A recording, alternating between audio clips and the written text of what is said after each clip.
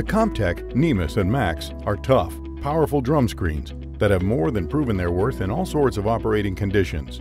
Compost, biomass, as well as heavier materials such as soil, stones, C&D recyclables can be screened without problems.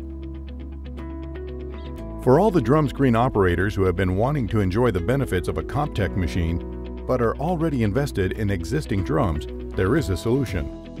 The drum mounting and drive of the special edition Nemus 620 and Max 518 are designed specifically for drums from the competitor SM620 and SM518 models. Drum change is quick and convenient. The sidewall, including support arms, is folded out hydraulically. The drum is then placed in the support arms using a suitable lifting device. The sidewall is folded in again and the machine is ready to use.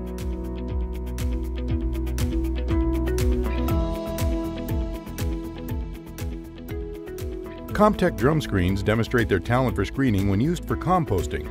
4-meter hopper intake length and over 5 cubic meters of capacity make work easier. Steep sidewalls prevent bridging.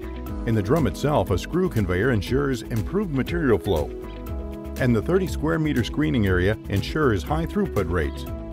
Discharge conveyors with cone heights up to 3.5 meters add buffer capacity for material removal.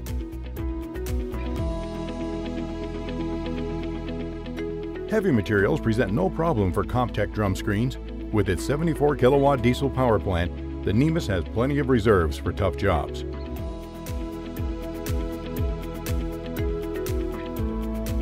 The sturdy hopper never stops feeding, even under heavy loading, since the hopper belt drive is on the drum intake side.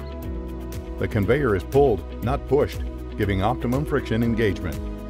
An automatic hopper belt controller prevents skewing of the belt. Overfilling of the drum is prevented by load-dependent hopper control. Adjustable conveyor belt speed on the discharge conveyors keeps stones from rolling back. Practical options like a hopper sensor control, hopper pre-screen, and magnet drums at the discharge conveyors let users configure the Nemus exactly for their needs.